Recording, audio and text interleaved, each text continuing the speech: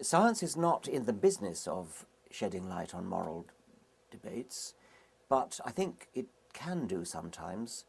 The whole subject of moral philosophy, of examining moral questions in a logical way to expose inconsistencies, for example. When you're looking at moral questions, so-called moral questions like abortion or euthanasia, you can show that people who take a very strong absolutist line may be being inconsistent with themselves because they are taking a strong line on one thing while at the same time inconsistently not taking a similarly strong line on another. So that would be a scientific way of thinking. It's not science per se, it's moral philosophy, but it's a kind of scientific way of thinking.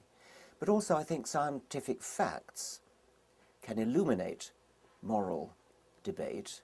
In the case of abortion, again, for example, a scientist might contribute to the debate information about at what point during the development of an embryo the nervous system comes into being. And presumably before the nervous system comes into existence, there is no ability to feel pain or to suffer. And so maybe something important happens at the moment when the nervous system comes into being. On the other hand, you might say, well, even when a human embryo develops a nervous system and develops the capacity to perhaps suffer, it's still a much smaller nervous system than the nervous system of an adult cow. And so what about balancing the suffering of a human embryo against the suffering of an adult cow when it's being slaughtered for meat? An absolutist moralist would say, well, humans are just plain special, and cows are not human, so they don't deserve the same moral consideration. But a scientist might come along and say, well, what do you mean by that? I mean, we are, after all evolved, we're all cousins. At what point in the evolution of, since we know evolution is a fact, at what point in the evolution of humans would you suddenly draw the line and say, right, from now on they're all human, and before that they're not? In the evolutionary progression from the common ancestor with chimpanzees, who lived about 6 or 7 million years ago, to modern humans, going through creatures which might have looked a bit like Lucy, might have looked a bit like the newly discovered fossil Ardi, would you have given special human moral ethical consideration to Lucy, or would you count Lucy as though she was a chimpanzee?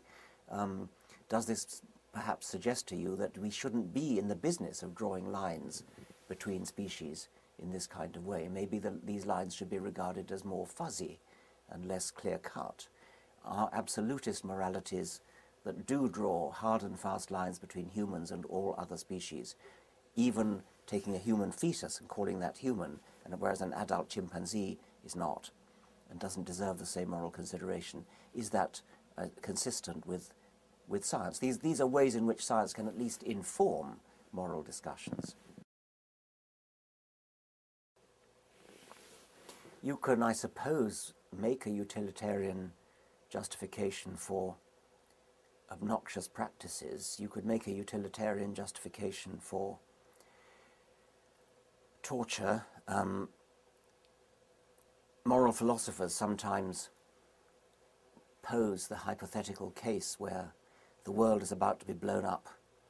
Only one person knows the secret password to stop the doomsday bomb going off. Only one person knows the secret password to stop the doomsday bomb going off. This one person is a suicide bomber who refuses to give up the password. Are you right to torture him? And most people, I think, say you are. I mean, it's a horrible thing to torture somebody, but under those extreme conditions, to save the world, you would torture somebody. So, and that would be a utilitarian justification for an otherwise obnoxious practice such as torture.